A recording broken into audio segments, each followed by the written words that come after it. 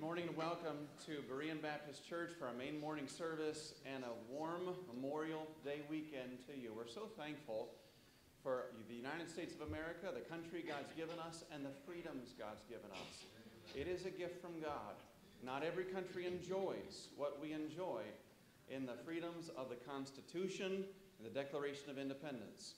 And I want to take a moment, in just a moment, we'll stop after the next hymn, and we're going to ask all of those who have served in our country at some point in the past to stand. I realize that this is not Veterans Day. I realize this is Memorial Day. It's a day when we honor those who've fallen, who are not here, who have given their lives for our freedoms. But we'd like to, by way of recognizing those who have served, pay tribute to those also who have served and not come back. So again, let's go ahead and let's start with a word of prayer, and we'll go to our hymn book. Father in heaven, thank you so much for the privilege it is to be an American. But oh Lord, what a greater privilege it is. What a wonderful position it is to have received Jesus Christ as our personal Savior and be a citizen of a better country and have a reservation made in advance for heaven, to have our sins washed away in the blood of the Lord Jesus Christ, and know that we have eternal life here and now. And Father, I pray that if there's any this morning who are not saved, that don't know they're going to heaven, that they would get that settled this morning. And Lord, this could be their greatest day of freedom, their day of the new birth into your family. And Father, we ask that you'd bless the services. Help us as we lift you up in your Son. In Jesus' name we pray, amen. Take your hymnals as we stand and turn to hymn number 5. Hymn number 5 as we stand and sing When Morning Gilds the Skies. Hymn number 5.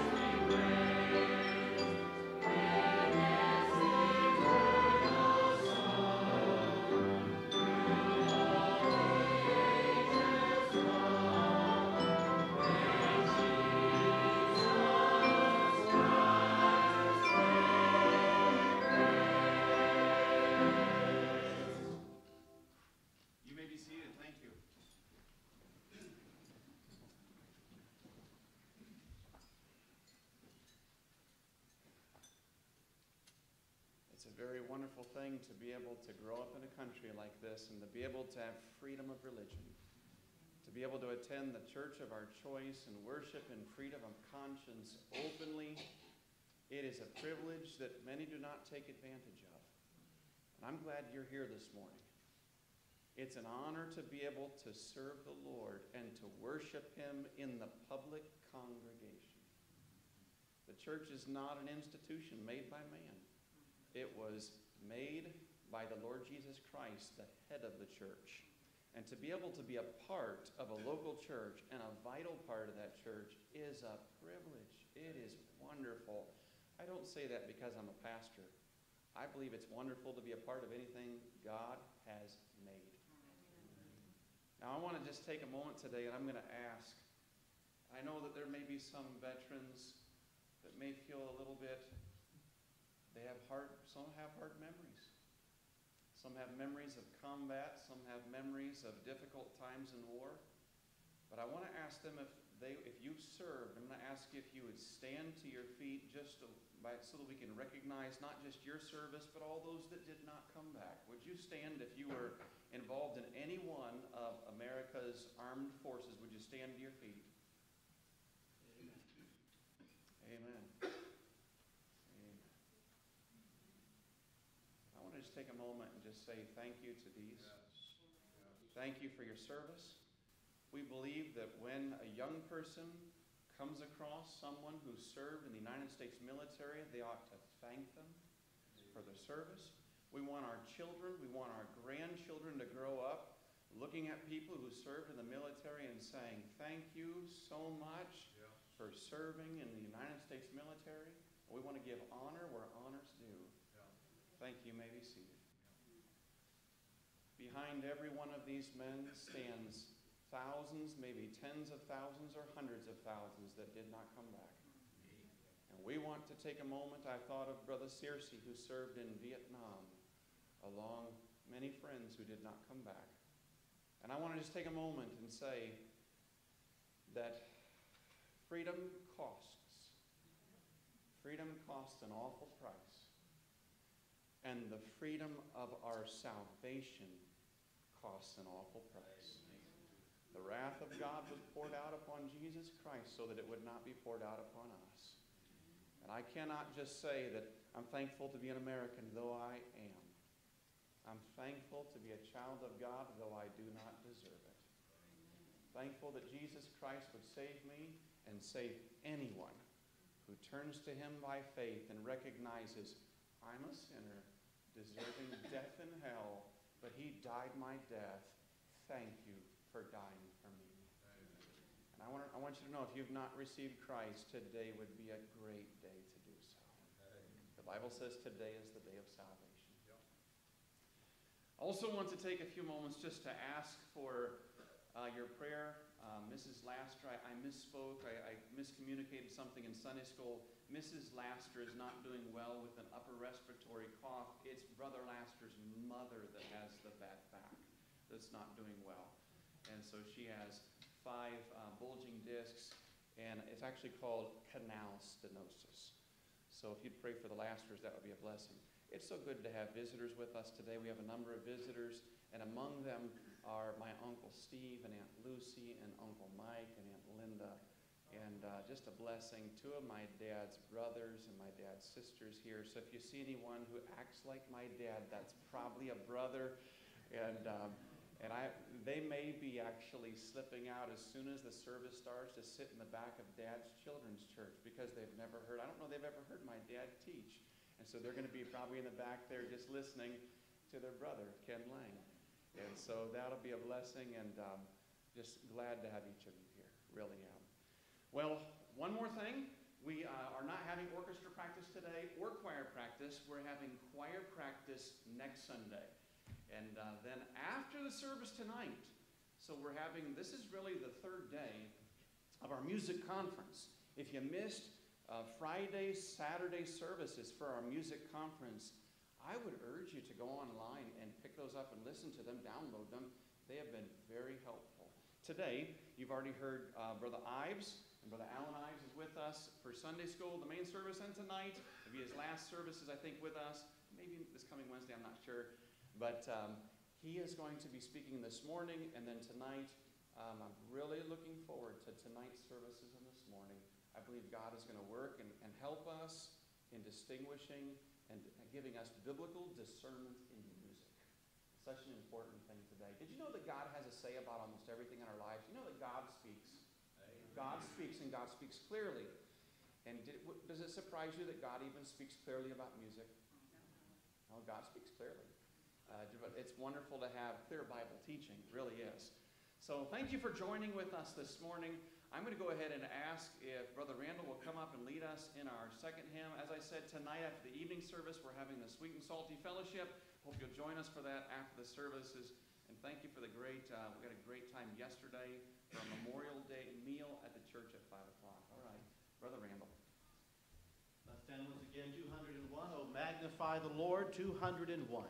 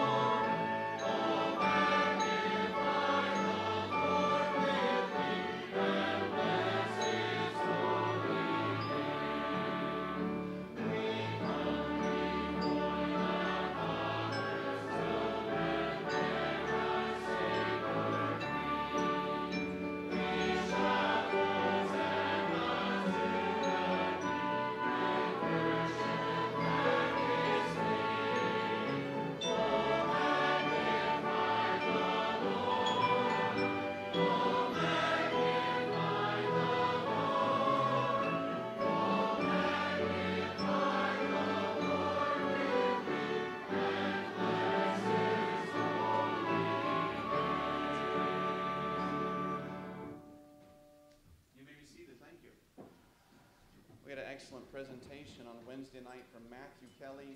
It was a slide presentation. People don't even know what slides are anymore.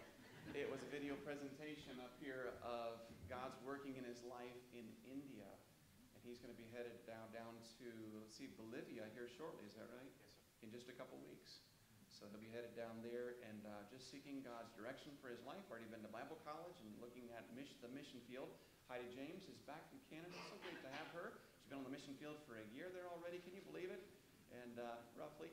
And she's still serving the Lord faithfully, back for just a few weeks and headed back up. Let's go to the Lord in prayer for the offering. Father, again, we're so thankful that every good and every perfect gift comes from above, from the Father of lights, with whom there's no shadow of turning. Thank you for your faithfulness to us. I pray that you'd help us to be faithful to you, be reflections of you as your children. I pray the family likeness would be very real. May we not be hypocrites, but be real, that we would be honest men and women of integrity, living as children of light in a dark generation. Thank you for the privilege it is to be, we believe, as you said, in the last days. May we be the light and the salt this generation needs. In Jesus' name we pray. Amen.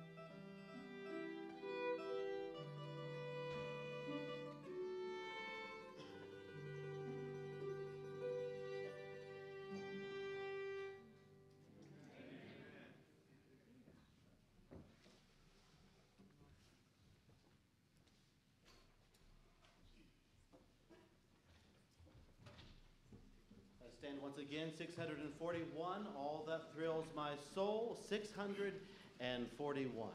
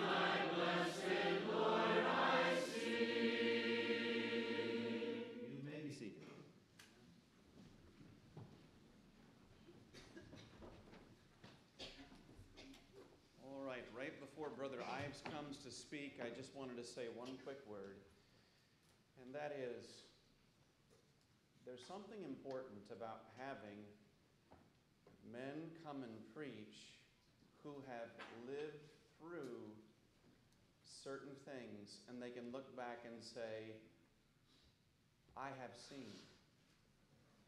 David said, I have not seen the righteous forsaken, nor his seed begging bread. And that came from a man who went through the wilderness chased by a king, Saul, for many years. And yet he said, I've never seen God forsake. There's something about music that in our country in the 60s and 70s, there was such a transition, such a change for the worse, and it affected every area of American life. And to have someone who not only knows music well, you can tell that about Brother Ives and Brother Randall when you're around them, that they know music. You can hear it when he plays. He knows music. But it's something beyond just knowing music when someone has lived through a period of time and can look back and they can say, I saw what happened in our country. I not only lived it, I was involved in it. And God brought me out, took me out of the miry pit and set my feet upon a rock. There's something to be said about a testimony like that, and it helps to have Bible teachers and preachers. It helps me as a pastor that I can step down and I can say, okay, so I learned to play a tuba and a trumpet and a euphonium. A little. But that does not mean that I've had the years of experience that I can turn to. And Brother Ives has had pastors in the past challenge him on, yes, but do you know, how many scripture verses do you know about music? Do you know 10? Do you know 12? And he said, well, I did, but it scared me for a moment. And then he said, basically, his life became studying the scriptures to see what God's word said about music. It's not enough just to live through a bad time, but to have a biblical perspective and a background of Bible study makes this kind of teaching, I believe, invaluable. So I'm thankful that Brother Alan Ives are here. He and his wife, Mrs. Ives, it's so good to have her as well. You've seen her up here playing a little bit, and that's a blessing. And you've also heard John Randall.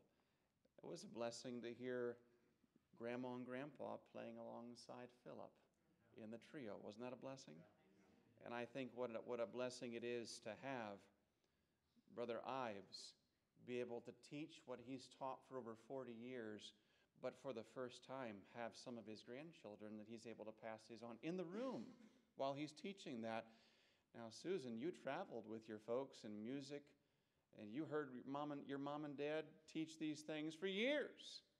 And now your children and your nephews and nieces are here today. And to me, that's very special. Glad to have the Ives with us. Would you come?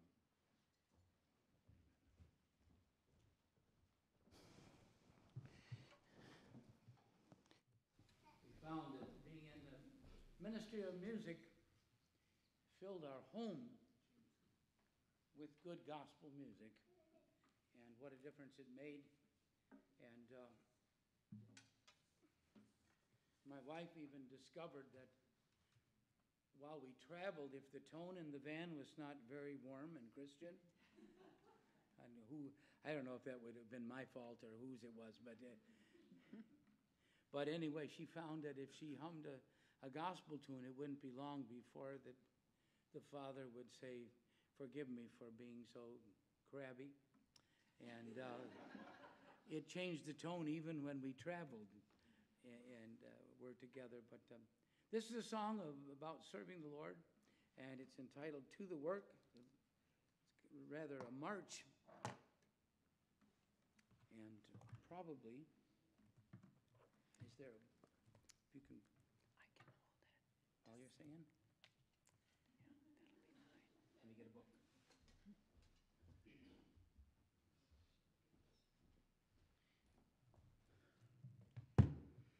At this age, there's a whole lot of things that you can't trust, and eyeballs are one of them. But with the Lord's help, to the work. And I don't have to retune it. Good.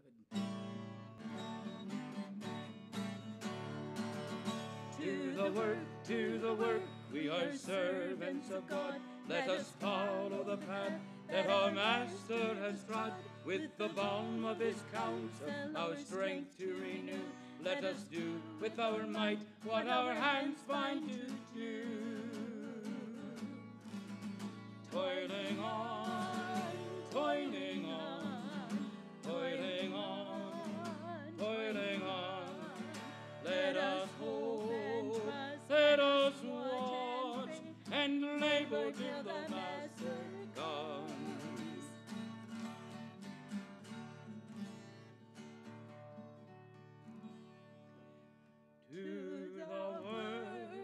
To the work, let the hungry be fed. To the fountain of life, let the weary be led.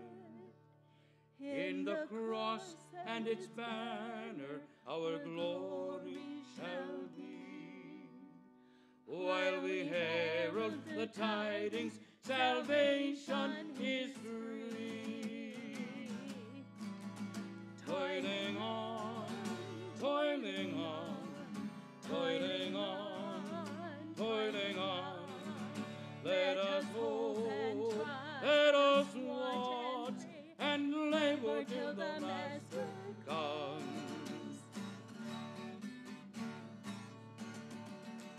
To the work, in the strength of the Lord, and a robe and a crown shall our labor reward. When the home of the faithful our dwelling shall be, and we shout with the ransom, salvation is free.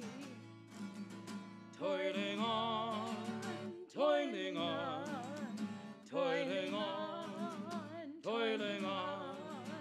Let us hope, let us watch, and labor till the Master comes, and labor till the Master comes.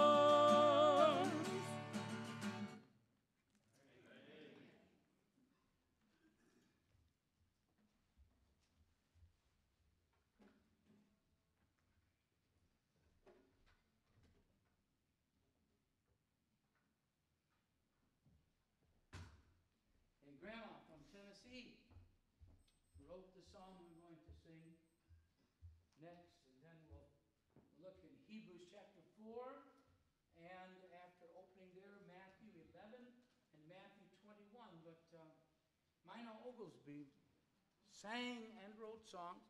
Maybe she still does. And this one is taken from the book of Jeremiah, when God sent Jeremiah down to the potter's house. And wonderful thing there.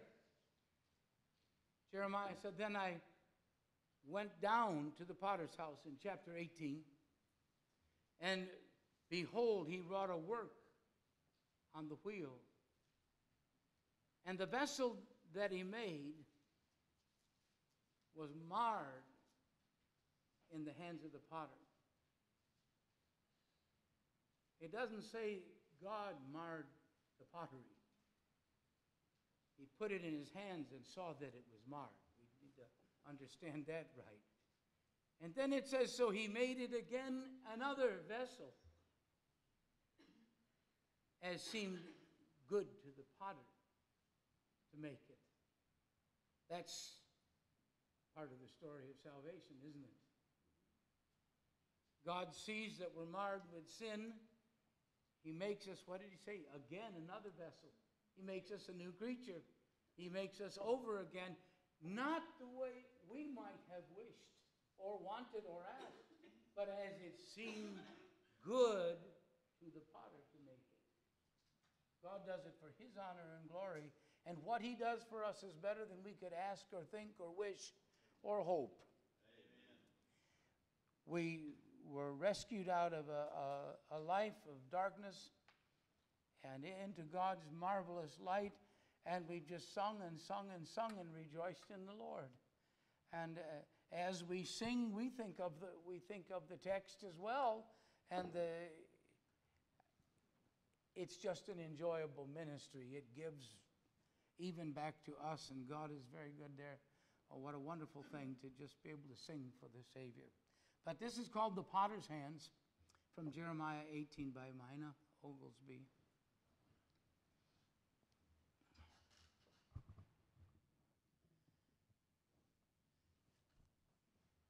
And just in case it bothers you, why do people wear glasses? It's not really for looks, but they gave me artificial lenses, and they focus at 2 to 3 feet so I can preach and read the Bible. But then I can't wear them for that purpose. That's the only time I take them off. Otherwise, I even sleep with them, so my dreams are in focus. But this is the Potter's Hands before I say anything else foolish here.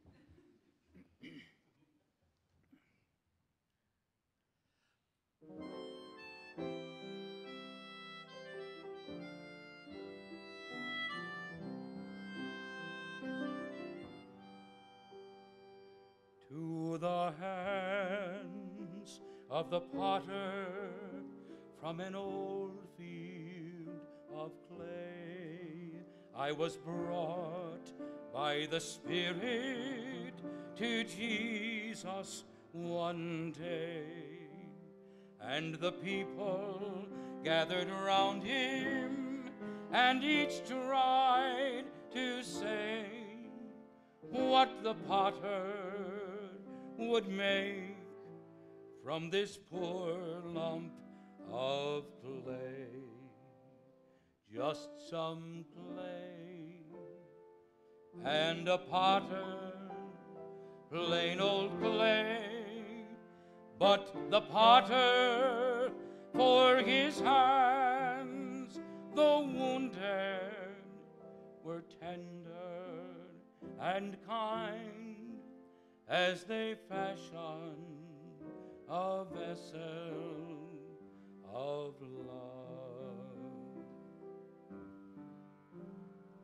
In the hands of the potter I was washed clean, and then on life's wheel Jesus shaped me again and again.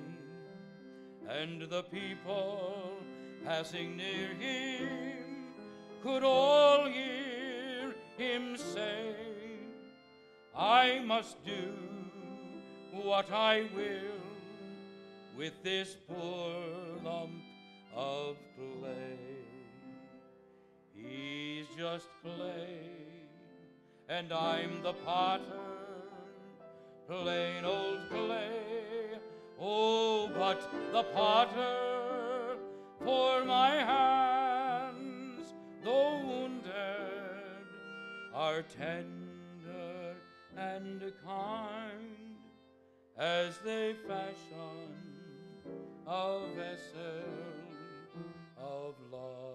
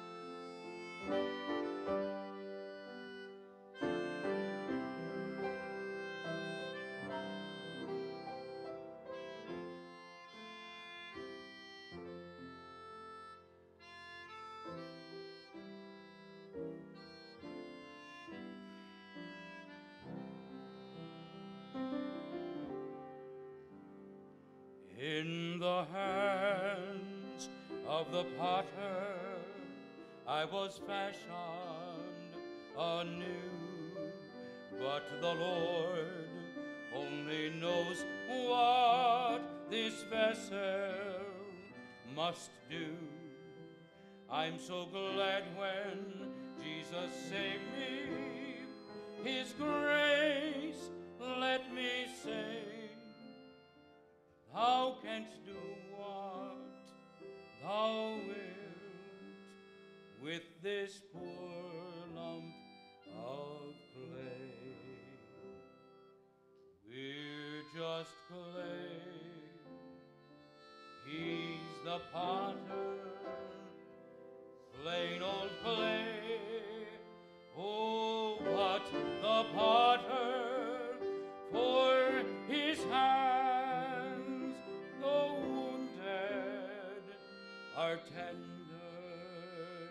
and kind, as they fashion a vessel of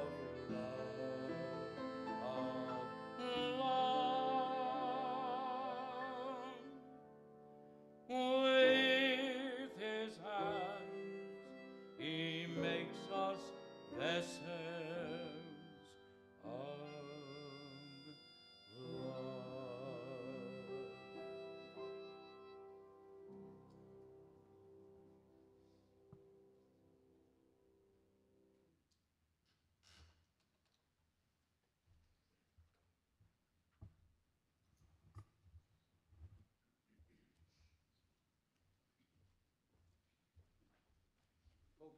Back then, when I played in the bars, couldn't know how quietly arrogant I was, how much better I thought I was than them, because they were paying to come see me and hear me.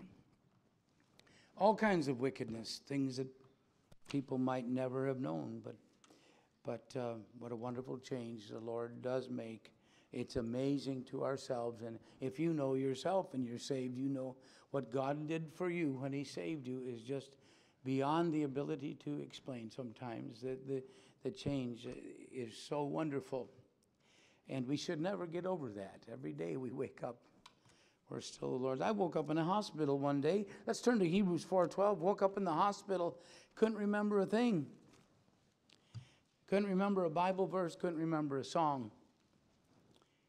Couldn't remember my family genealogy past my father and mother. And that's all I ever knew anyway. Well, I just related you the whole of everything I know. But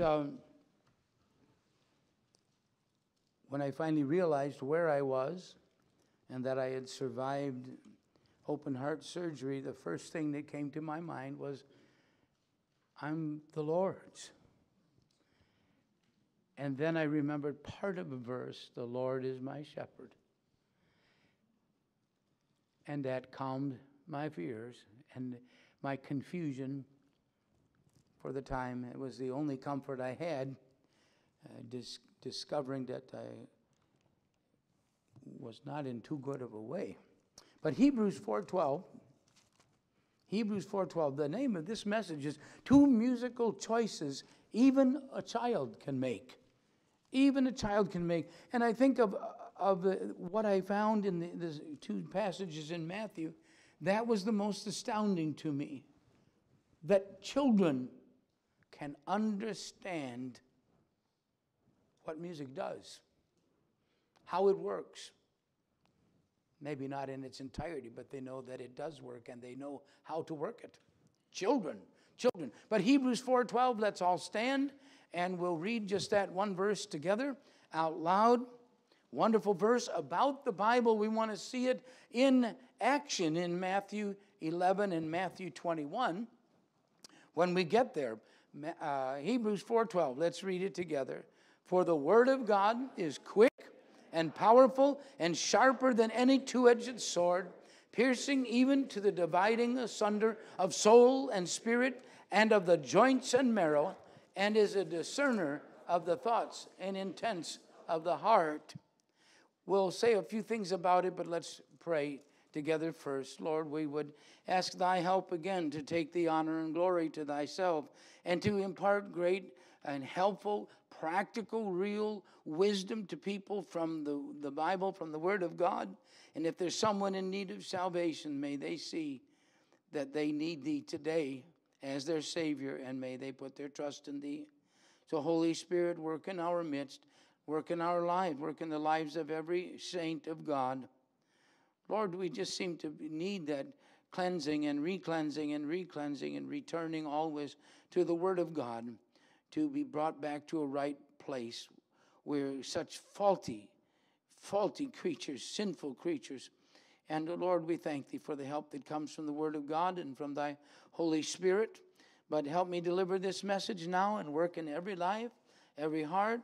Guide me through this. Help me to say those things that I need to say and omit those things I should not. And bless everyone that's here. Give them what they need for Thy honor and glory and Thy name's sake. In Jesus' name, amen. Be seated, please. I'm going to say just a little bit about this verse.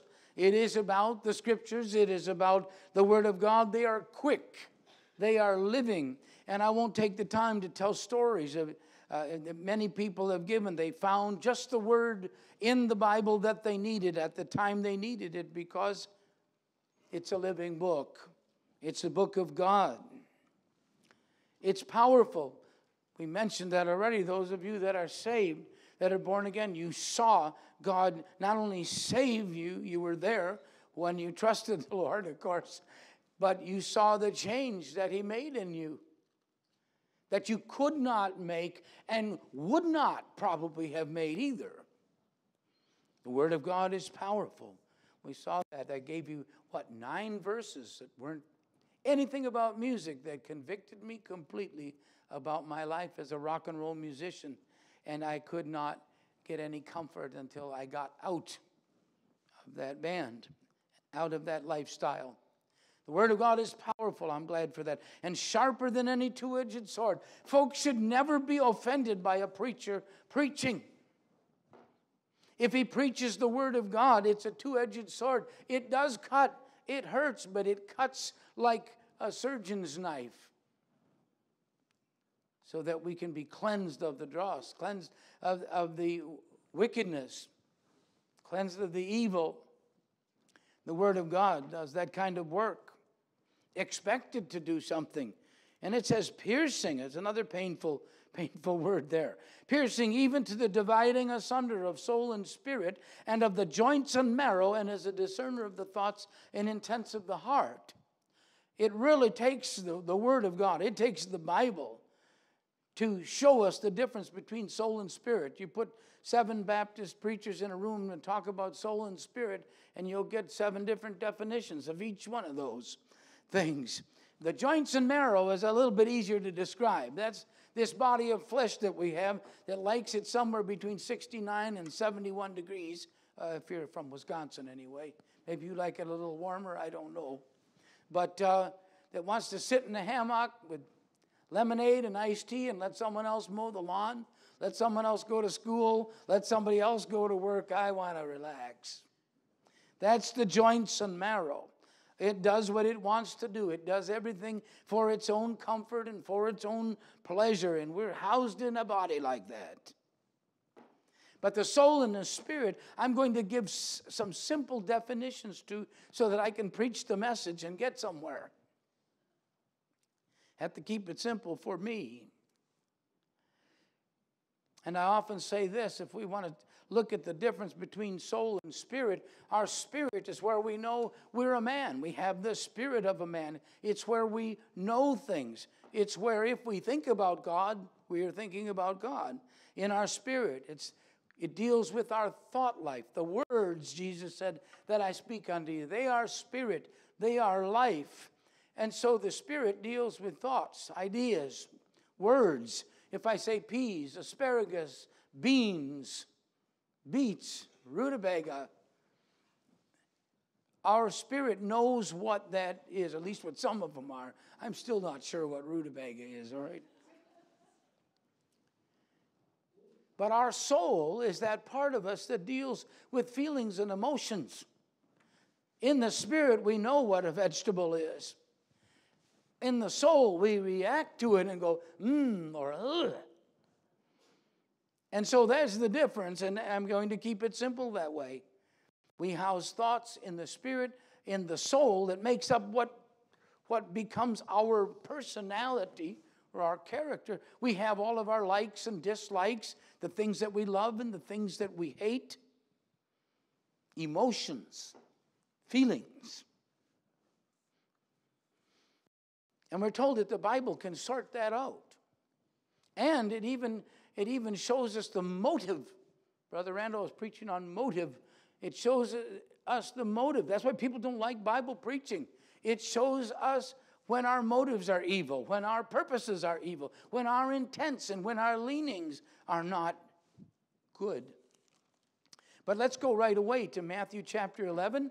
And even the message is a simple message so that it's easy for me to preach. We have a bad choice in Matthew 11, and then we're going to go to a good choice in Matthew 21. That's good, isn't it? Bad choice, good choice. And obviously, that's one of those, things where you which choice should I take? Door A or door B? Well, we want to make the good choice and good choices in life. Matthew chapter 11, and we're going to see what's going on here in this chapter. I never heard anyone else preach on these verses. I call them obscure musical verses. And they're just tucked away in the middle of some other things. Beginning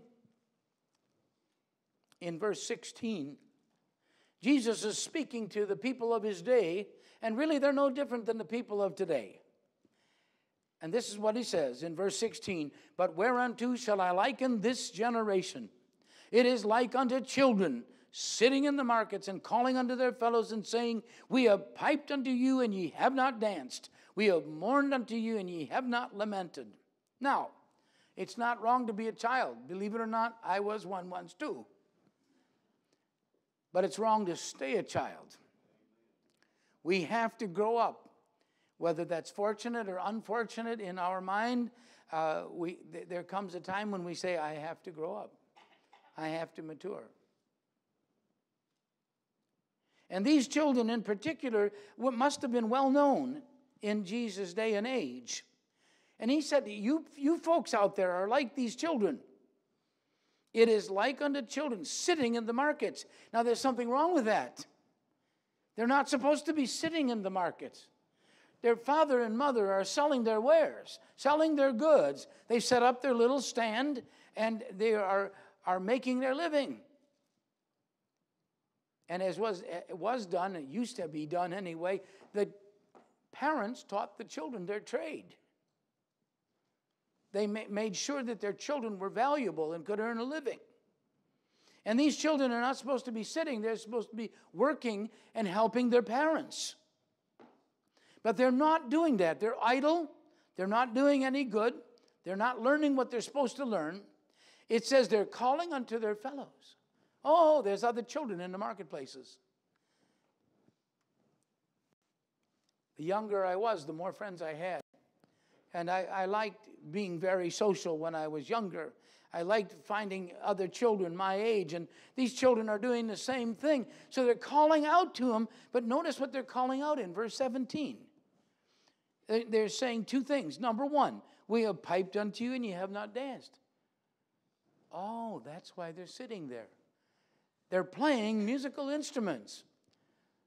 And I would say this right away. Some people just play music for fun. Some people play music for money. There's wrong motives with music, for sure.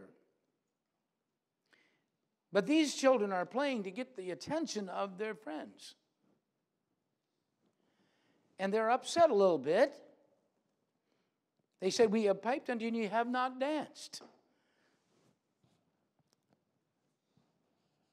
That's the first appeal that they make to their friends. And the second one follows. But let's just talk about that for a moment. We have piped unto you and you have not danced. These children are pouting just a little bit because they tried to get their friends' attention by playing on their little flute. And they said, this is the way we play the flute, and it makes people get up and dance. That's what I told you before amazed me about this scripture. Jesus let us know that children understand the power of music to move the human body. And in this particular case, to get up and dance. And they're, in these flutists or whatever they're playing on their pipes are upset because their friends are not responding. I can tell you why they weren't. It wasn't that they were bad flautists. I guess they say flutists again now today. But they were busy doing what they were supposed to do with their parents. That's why they weren't paying any attention. Their parents said, we got to teach you, how to do what we do so you can make a living when you grow up. And the little pipers were upset. Come on, we played the little dance song for you, and you didn't dance. That's an appeal to the joints and the marrow, to the flesh. We play this song a certain way, and you're supposed to get up and dance. Probably a rather light or happy or frivolous song, whatever. But nevertheless, something to move the human body.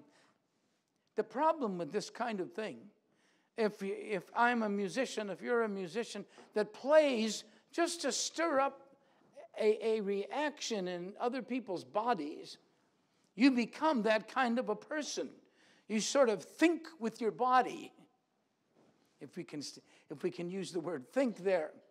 There are people who listen to their flesh and follow their flesh. We call them flesh balls. That's the terminology that's given. If they want to do it, they do it. They used to say back in the 60s when the hippies were around, and I was too square to be a hippie, but when the hippies were around, if it feels good, do it. That was their motto. That was the flesh balls' motto. They didn't care what the Bible said. If they wanted to do it, they did it, and they did. And it was a failed experiment.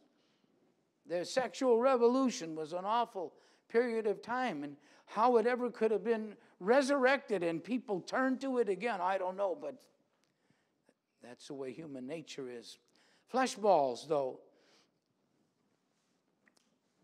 There was a young girl who was a Baptist from Texas, I believe, Jessica Simpson. And I know she has a younger sister. Some people said, you gave me the wrong name. No, I'm talking about older sister, Jessica. And she got in a group. And her father was her producer and manager. And she got in this group, and she was a young virgin girl, we'll call her that. And she just wasn't sensual enough for the rest of the people in that particular market. They said, look, we can help you sell more records, but we have to step up, and they didn't use the word carnality, but we have to step up your dance moves, and we need to make them more sexy. We need to take some of your clothing off so you're wearing less and you look more sexy. We're going to have to spice up the lyrics of the songs that you sing and make them sexier. And then we will write articles about you in the newspapers and the magazines that will make you look like a very sexy person, and that will make you more attractive, and you'll sell more recordings.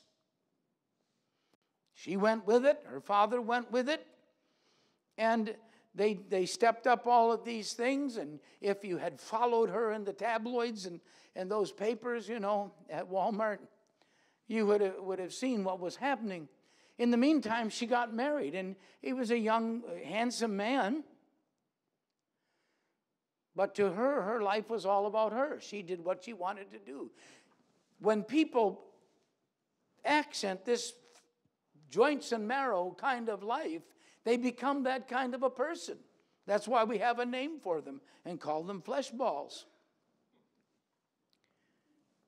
And when you play flesh ball music, you start to think that way. You start to live that way. You start to be that way. The longer I stayed in the rock and roll band, the more I became like a rock and roll person. Now, I was they didn't have a name for us, but they would have called me a nerd back then. I have big buck teeth, and I had these big glasses, and they were black, Clark Kent. But I got in a rock and roll band, and it made me, day by day, more and more rock and rollish. Did I understand all the lyrics? No. But as I began to understand them, I either had to accept them or I'd have to get out. And I discovered that I didn't necessarily agree with everything that they were singing. And then I became embarrassed. I don't want to sing that song. I know what it's about now. But I was a flesh ball, and that was the way I lived. I was pleasing myself, and I did what I wanted to do. But Jessica married that young man, and their marriage fell apart because she wasn't focusing on anything spiritual. And she went to a Baptist church. I'm sure she heard something from the Bible. She was listed in just a few short years as the rich, the young, and the lonely. Miserable life. And like I said, last time I preached it somewhere, some young kid said, their name is not Jessica, and I can't remember what her younger sister's name is. Jessica had already passed off the scene, and nobody knows who she is. I imagine her career is probably nearly over or over. You don't see her. They're not promoting her anymore any place. Or maybe she wised up and got out. Or maybe she's dead. Don't really know. But these children said, we piped unto you and you have not danced. Jessica built her whole life on music that she could dance to. Step up the choreography. More drums. More rhythm. More dancing. And it was miserable for her. But these children didn't give up so easily. They made a second appeal to their friends. What did they say in verse 17? We have mourned unto you, and ye have not lamented. They said, now come on. We sang the sad song, and you're supposed to cry and feel bad. And you know what country western is like. Depending on what part of the country, you sing these songs because you lost your horse, you lost your dog, you lost your truck, you lost your wallet, you lost your wife, you lost your job, you lost your mind. You have to play the record backwards to get it all back, like the joke goes. But that's what that's all about. People living in misery, and they're sad, and because we have sorrow in our life somewhere, we go, oh, that song is like it's about me. And people get all wrapped up in it, and they will get attached to it. They're not quite a flesh ball. We have to come up with another name for them. But you know what they're like? One day they go, whoa, I'm on top of the world. Everything is great. And then the next day it's, oh, I can't wait for it to end. Everything's been bad. I can't stand it. I'm going to bed early. Then the next day they go, I got it. I can handle it. It's mine. Yep. And then the next day, oh, no, this is horrible. And so they're up and they're down and they're up and they're down. Emotional yo-yos.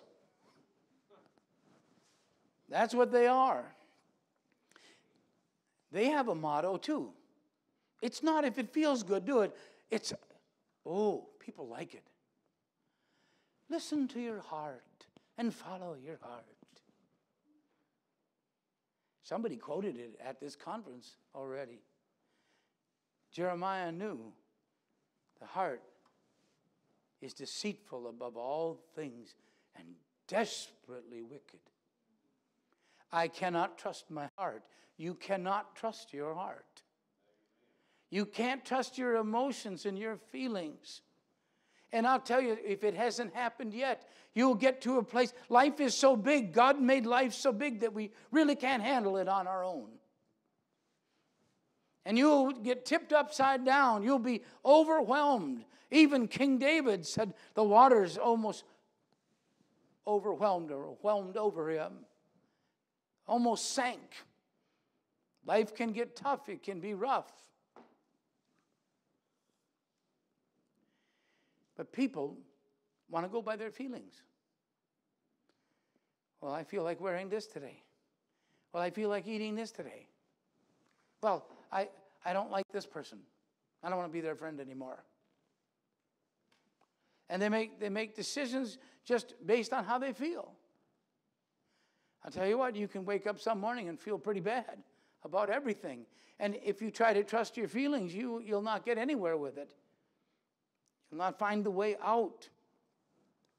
But people are emotional yo-yos. They listen to their heart. They follow their heart. I think of one lady that she needed a job. She went to a prayer meeting and she said, I need a job. I can't find one. And so they prayed. And the next day she came back. Next time the church met and she said, I got a job. I know we prayed and I knew God would answer the prayer. And I was walking downtown and the sign said, help wanted. And I went in and got the job. She was a waitress in a tavern. God didn't provide that. She just let her heart tell, I got my job, I got my money, I got it, I'm working in a tavern. But people follow their heart. I thought of another Baptist that was a good example. And I'm not picking on Jessica, and I'll name the name Glenn Campbell, probably one of the best. You know, I was fooling around and the grandchildren saw me doing a little bit of the William Tell Overture. Glenn Campbell could play the William Tell Overture 100 miles an hour. All over the thing. He was a studio musician from the time he was young. But he sang all those tearjerker country western songs. You know, I love you, but I got to head down the track, baby. But you know what? When I found out that I loved my wife and that the Lord wanted me to marry her, I didn't tell her I love you, but I'm heading out of town. If I head out of town, she's got to go with me. And if she heads out of town, I'm going with her. But those country western songs are great. They just make everybody cry. Because everybody, you know, had a lover, had a friend, and thought that this was the one, and then they broke up. They understand that sorrow, that sadness. When I was a teenager, and I'll say it again, I thought I could find the right one. I found all the wrong ones. And then I got saved, and I thought I had to help God find the right girl for me. And I picked all the wrong ones. Breaking hearts is bad to do, especially when it's mine.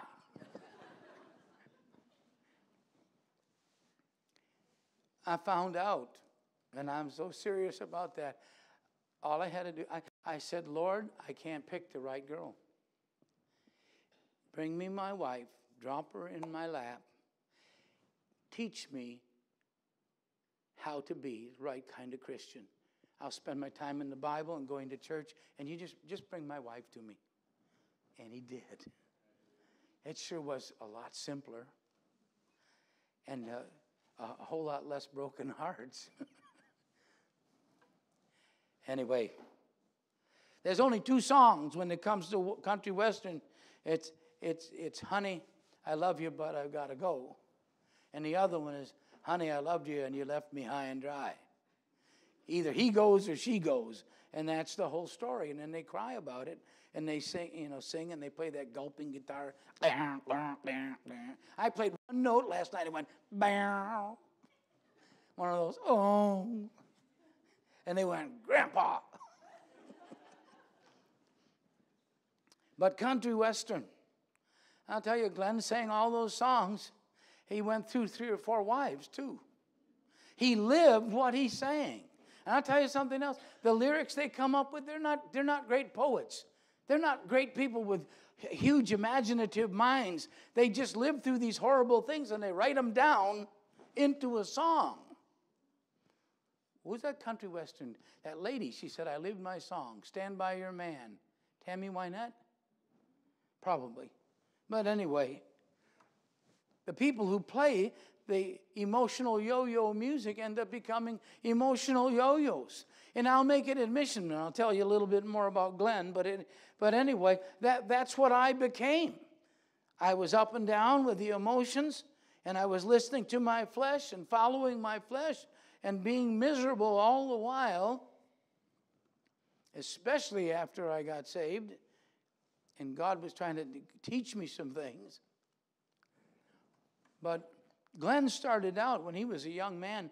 He played on that old song way back, Tequila. He was one of the guitar players on that. recording. And, you know, that's what got him. He never could beat the drinking. I read his autobiography, which he wrote before he died. That's the way to do it, you know. And at least read part of it, and he said he trusted Christ, but he just wasn't living for him. He said it right out in his book. And I believe him. I believe he knew the Lord. But anyway, he lived his life following his emotions, and it was just destructive that way to him. Music will always affect the body, whether it's a march or a dance or a lullaby that'll put someone to sleep. Music will always affect the emotions. When I sing a good gospel song and I think about the words, often I'm moved to tears. And since my surgery, I've been over-emotional about everything, I guess. But that is not the right aim for musicians. These little children said, we're going to make a fleshly attack on our friends and get their attention. They couldn't do it. So they said, okay, we're going to go for their heart. We're going to go for their soul. We're going to go for their feelings. And they couldn't do that. And both of those are a wrong purpose. Well, that's what I was doing with the music. I wanted to sing the love songs to the girls and sweep them off their feet. And then the hard, fast, noisy rockers to show the guys how tough I was. Fleshly and soulish. But the wrong aims for music. There can be a fleshly or a physical response. There can be an emotional response. But that's not where music is supposed to aim. These are wrong choices, two of them actually, wrapped up in one. And I have told people this before, and we'll look at the next two verses. If it did not affect how people thought of God, about God, I would say, who cares? The music's not an issue. But look at the very next two verses. Verse 18 first. Here's the prophet of God. Here's the man of God, John the Baptist. For John came neither eating nor drinking, and they say, he hath a devil. I read in another scripture that John the Baptist was filled with the Holy Ghost from his mother's womb. And these people, these flesh balls and these emotional yo-yos are so twisted up and so mixed up that they're looking at what God did in filling a man with his spirit and saying he's got a devil. That's exactly the opposite of the kind of man John the Baptist was. They couldn't see the man of God in a right way with the kind of music and thinking that they have in their life. And even about Jesus himself. Look at verse 19. The Son of Man came eating and drinking, and they say, behold, a man gluttonous and a winebibber. Jesus is not. A friend of publicans and sinners. I guess that much we could admit to. Jesus was a friend to me and to you, if you know him. They could not see God, could not see the Lord Jesus as the Son of God. They went, well, he's just a drunk. And he's overeating besides. He just lives out there with all the sinners. And here's the last portion. We're going to leave them in their bad choice. Making decisions in their heart and in their flesh. He said finally, but wisdom is justified of her children. Now literally that can be true. What I sow in my life, I may see in my children as they grow up and after they're grown up. But it's true spiritually, for sure. What Jesus was saying is, you can live by a lie right now if you want to. You can follow your heart if you want to. You can follow your flesh if you want to. But someday, later on, we'll see whether it was the truth or not. It will come out. wisdom is justified of her children. What do you produce in your life following the philosophy you have? And you know, that settled a whole bunch of things for me. I had friends and relatives, and they disagreed about how we should raise our children. And I said, you know what? I have to do my best to study the Word of God and raise my children as I see the Lord tells me to. And you have to do the same. But if we don't match, I just need to live by the truth that I have, because wisdom is justified of her children. I want things to turn out right down the road, 10 years later, 20 years later, 40 years later, 50 years later. And so I want to live by the truth. I don't want to trust my heart because I know I can't.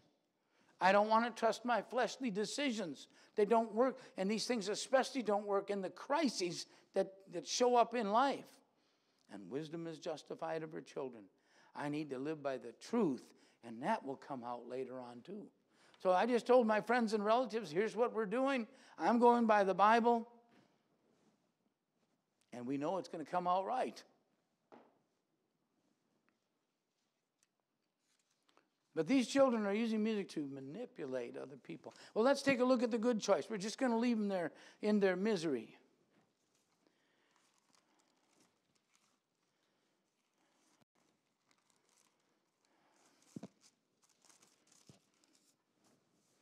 Matthew 21. Here's the good choice. Here's the good choice. And the multitudes that went before and that followed, verse 9 of Matthew 21, cried, saying, Hosanna to the Son of David. Blessed is he that cometh in the name of the Lord. Hosanna in the highest. So here's a crowd of people, and they're all shouting, Hosanna to the Son of David, and that was taken out of the Psalms. So first of all, they've turned to the Scriptures for the lyrics of their music. There's a big crowd there, but nobody got up to dance. There's a big crowd there, but nobody's mourning because there's a sad song going on. Verse 10, and when he was come into Jerusalem, all the city was moved, saying, Who is this? There was an emotional stir about the Lord. And the multitude said, This is Jesus, the prophet of Nazareth of Galilee. And Jesus went into the temple of God and cast out all them that sold and bought in the temple, and overthrew the tables of the money changers and the seats of them that sold doves. And said unto them, It is written, My house shall be called the house of prayer, but you have made it a den of thieves. And the blind and the lame came to him in the temple, and he healed them. Now, everything that Jesus has done so far has been good. The crowd was all stirred up, and they began to sing psalms. And then when he came to the temple, he cleansed it of those money changers that weren't supposed to be there, selling what they were selling. And then he found some blind folks and gave them sight, found some lame folks and made them strong enough to walk. That's all good. That's all good. Look at verse 15. And when the chief priests and scribes saw the wonderful things that he did. What kind of things did Jesus do? Wonderful things. He did and he does. He always does. They knew what Jesus did was wonderful that day. And the children, there they are. These are the children that made a right choice. The children crying in the temple. Not weeping, they're crying out, singing, all right? And saying, Hosanna to the Son of David. They're singing the Scriptures. The chief priests were filled with exceeding great joy, right? Now, if you're following along, you know it wasn't like that. Can you imagine the religious leaders? I don't care what the religion is. Jesus came doing good things, and they were sore displeased. I mean, they were chafed to the bone. What kind of religious leaders are those? You know, I need to tell you this. I was 19 when I heard the gospel from Jackie Clayton. We talked about it in Sunday school. And I started going to the Baptist church because I'd gotten saved. And lo and behold, we were going verse by verse through the book of John, verse by verse through the book of Revelation, verse by verse through the book of Genesis, verse by verse through the book of Romans. And I said, boy, I never learned this in my Methodist church. And I wasn't at the Methodist church anymore. I'd sung in 2 of their choirs. And the Methodist preacher finally came over. First time ever. And he wanted to make sure that the Ives family was going to stay members of the Methodist church. And I told him what happened. I said, I trusted the Lord, and I got out of the rock band, and I thought he'd go, well, praise God. He saved you and he changed you. And he said, well, that's an artificial life. I said, no, it wasn't artificial. It was very real. He never came over. He could have come over anytime. Said, Mr. and Mrs. Ives, let's just pray for 5 minutes. We know your son is having a rough life out there. We know that he's troubled. He never did that. He came when he thought he was going to lose a church member, family. 5 generations. And he said, well, why are you going to the Baptist? I said, they study the Bible verse by verse. And I want to learn how to reach my friends and my neighbors and tell them how not to go to hell and tell them how they can trust Christ and go to heaven. Oh, he said, everyone's going to heaven. I said, what about the verse in Psalms that said, it talks about this, all nations that forget God shall be cast into hell. The wicked and all nations that forget God shall be cast down. Oh, that's Old Testament. Yeah, that's what I want to say. Yeah, and your point is?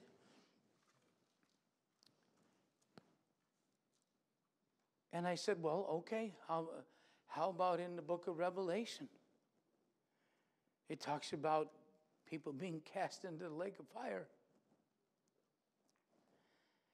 He said, oh, nobody can understand the book of Revelation. You write a book on Revelation, you'll make $1 million. Nobody knows what that means. I just kept looking at my mother. That's why I'm going to the Baptist church and not to the Methodist church. He wasn't rejoicing. He was a lot like the chief priests and the scribes. The only thing he was concerned about was getting our family back into church at the Methodist church.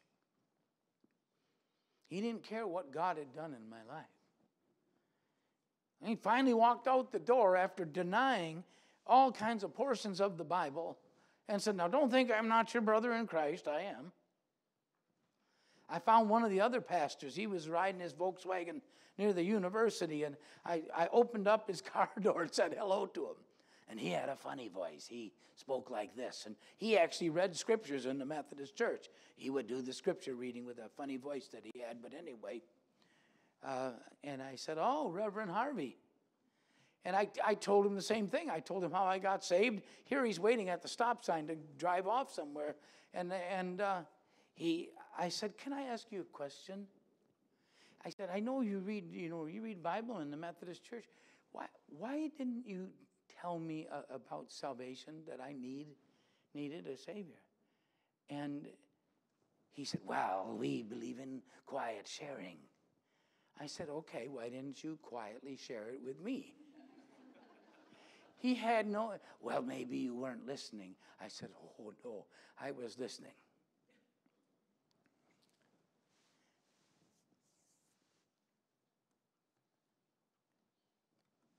Their response, they had no joy in seeing that I was delivered from hell and delivered from an awful life. And I just said, I'm leaving the Methodist church. There's no point in going back there. Nobody seems to care about what Jesus does. Well, let me finish the passage and close here. But they were sore displeased. At least they had enough character. They came to Jesus, look at verse 16, and said unto him, hearest thou what these say? They couldn't stand all the children praising God. Just kids making all kinds of noise. They don't sing with great tone, not usually. But they sure have a heart for God. And so Jesus took the knife of the scriptures and stuck it in them. And Jesus said unto them, yea, have ye never read, you chief priests, you scribes, haven't you been reading your Bible? Don't you read the scriptures? Don't you believe what the Bible says? Have ye never read, out of the mouth of babes and sucklings thou hast perfected praise? You know what it says in Psalm 8? Out of the mouths of babes and sucklings hast thou ordained strength because of thine enemies. Do you know what? Perfected praise is that simple, wonderful thing that a child can do, and so can a grown-up, but where we simply sing believing, not doubting. We simply rejoice because God said it and we know it's true. And we rest in it. These little children were singing perfected praise. Hosanna to the Son of David. They didn't go, is Jesus God? They just said he was. So they sang Hosanna with the rest of the crowd.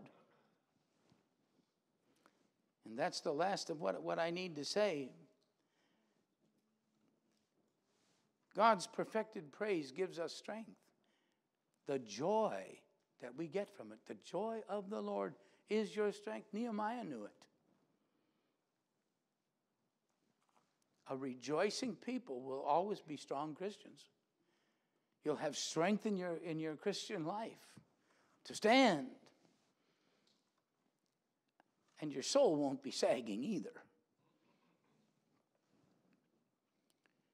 So Jesus gave them that scripture, and it says in verse 17, he left them and went out of the city into Bethany, and he lodged there. That was the end of that. But these children, let's look at what they did. They were in the crowd, and they were singing Hosanna to the Son of David. I don't know whether they ever saw Jesus before that day. But Hosanna is a big word. It's only this long, but it's a big word. It's an exclamation of adoration. They said, there's Jesus. He is the one we should adore. Hosanna means, oh, save me. Whatever they did before that day, they looked to Jesus, the Son of David, and said, save me. Save me. Hosanna means, I pray thee, I beseech thee. They were praying unto him. I think of the men in Job's day that said, what profit should we have if we pray unto him? Well, eternal gain. When you call on him for salvation, he gives you a free gift of salvation. And Hosanna means free me, set me free. They did not know John 8:36, if the Son shall make you free, ye shall be free indeed. But they sang, Son of David, set me free. Open to me, be wide to me, make room for me. They didn't know Matthew 11:28, come unto me, all ye that labor and are heavy laden, and I will give you rest. Hosanna means make me safe. They didn't sing safe in the arms of Jesus, and they didn't know John chapter 10 where it says we're kept in Jesus' hand and we're kept in the Father's hand, and no man is able to pluck them out of my hand. No man is able to pluck them out of my Father's hand. Hosanna means succor me, comfort me, aid me, relieve me. They knew it was Jesus they had to go to for anything that they needed. These children recognized their Messiah was Jesus, the Son of David, the Savior.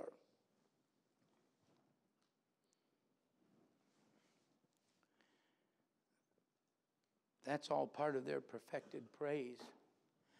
I thought about this obscure passage of these children singing in the temple, and I said, you know, that's what God showed me. I don't need to try and move people's bodies. I don't need to try and move their heart.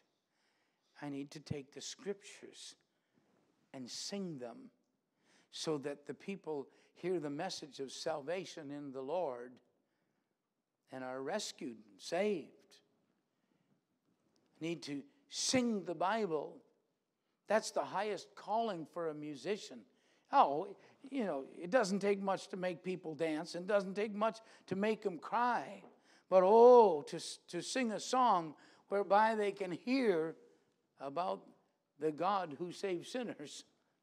It's a completely different kind of life. I told preacher that when we were talking. I said, there's no higher calling than to stand in a pulpit in a congregation and lead people in singing the praises of God. I can't do a better thing with my life. I can't do a better thing with my voice. I can't do a better thing with my time. And then trusting always that preaching from the Word of God will follow that music. I said, Lord, put my music in front of good preaching. And I saw that that's what the Lord did for me. That's what He did for these children. They called on the Lord and said, Lord, save me. Then they began to sing so that others could hear.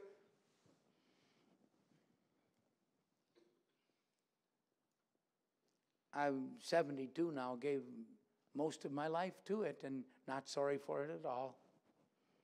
It's been a very joyful life.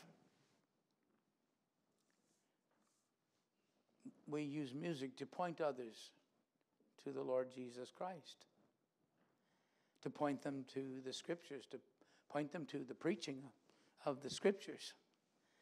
And as I said, there's no higher calling. They chose heavenly music over the earthly and the sensual and the devilish. I think the two choices are easy to see, and I want to make sure I didn't forget anything.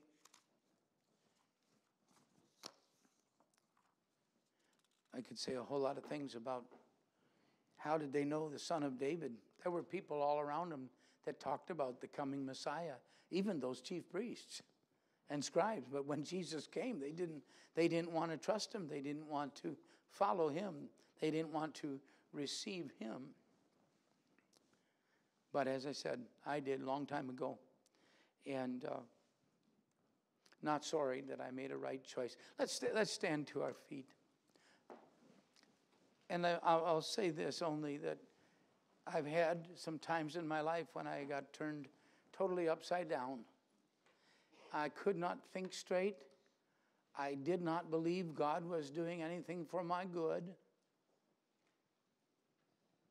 But I had learned something, that I could trust the Word of God. Not my feelings, not my fleshly desires. In order to think right when my life was upside down,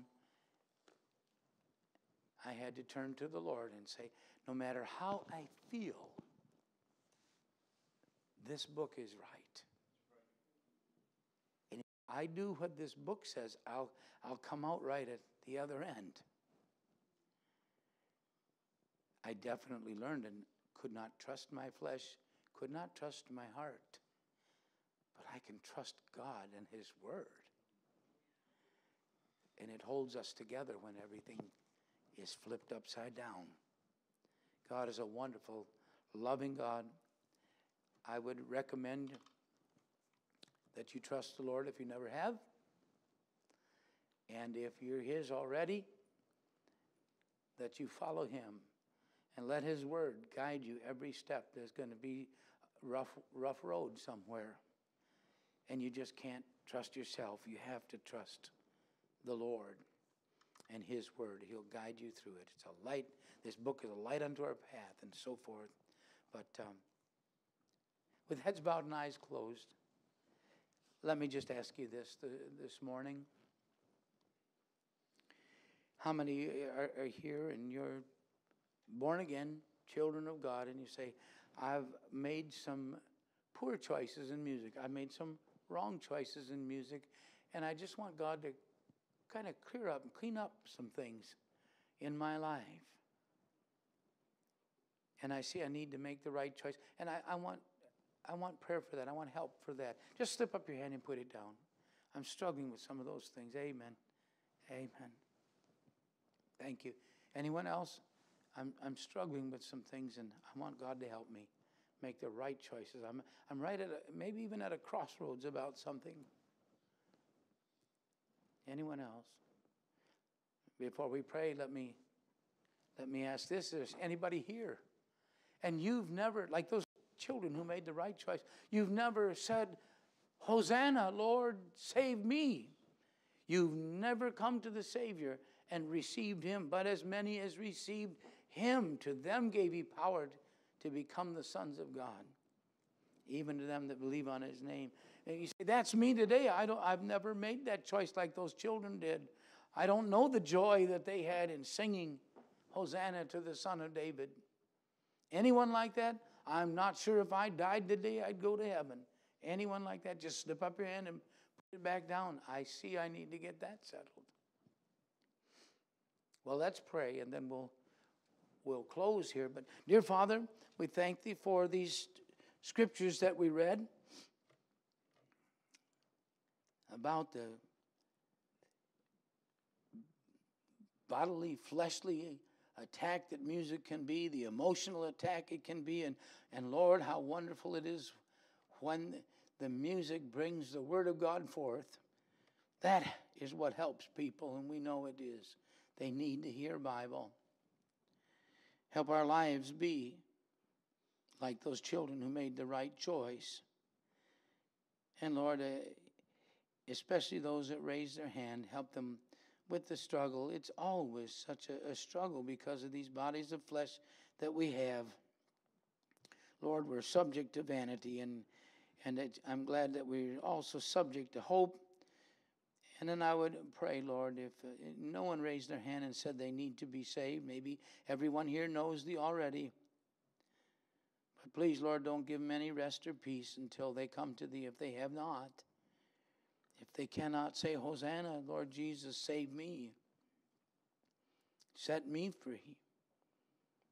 May they see they need to do that. And we'll thank thee and praise thee for working in their life too. Bless in these closing moments now in Jesus' name. Amen.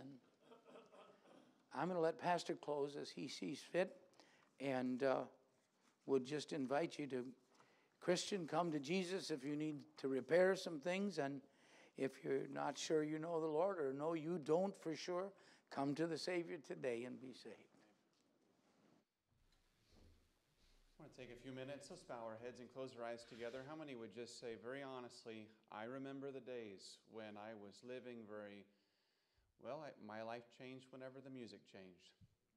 When things were going good, I was happy. When things were going bad, I was down, led by emotions, up and down like a roller coaster, but I was not walking with God.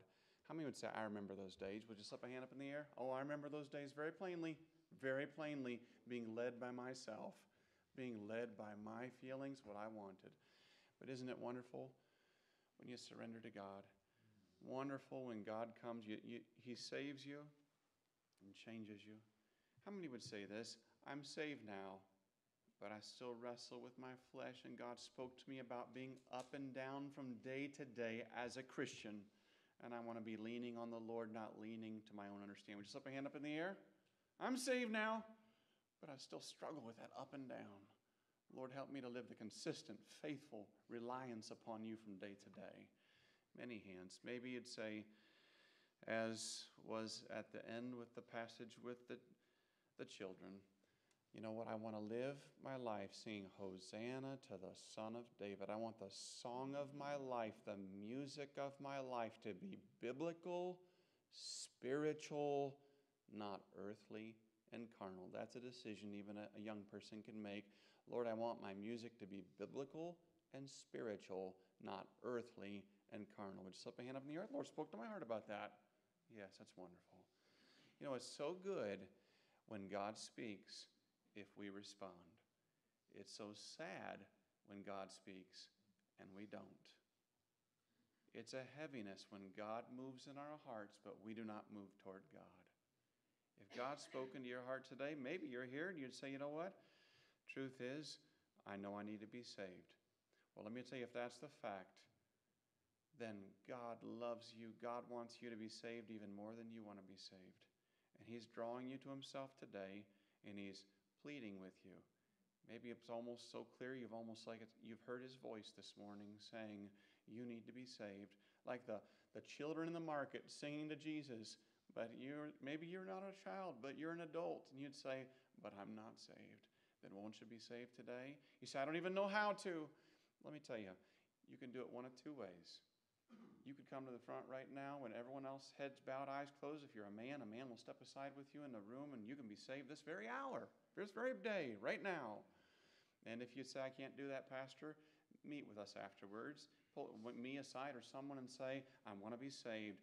But I wouldn't leave this building without getting that nailed down for sure, that I'm going to heaven and I know it. It's too dangerous to live life on the precipice of hell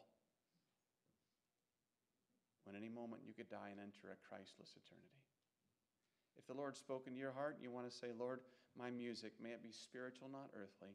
You say, Lord, I want to live faithfully, not up and down. If God's spoken, if He's moved in your heart, won't you respond to Him now as the piano plays?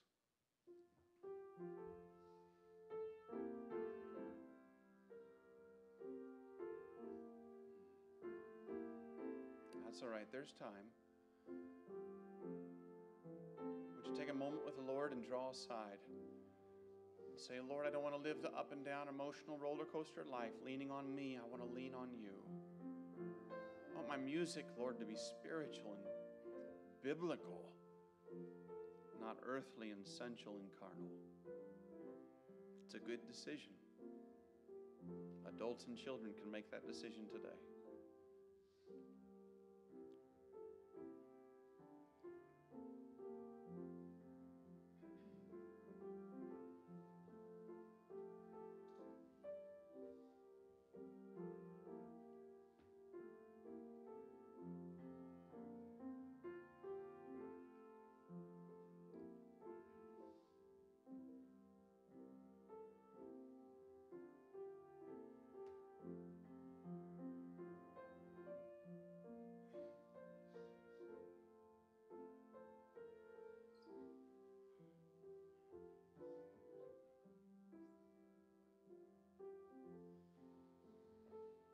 Would you take your hymn books and go to 474? We'll close by singing just the first verse of number 474 in your hymn books, and we'll be dismissed. Take the world, but give me Jesus, number 474.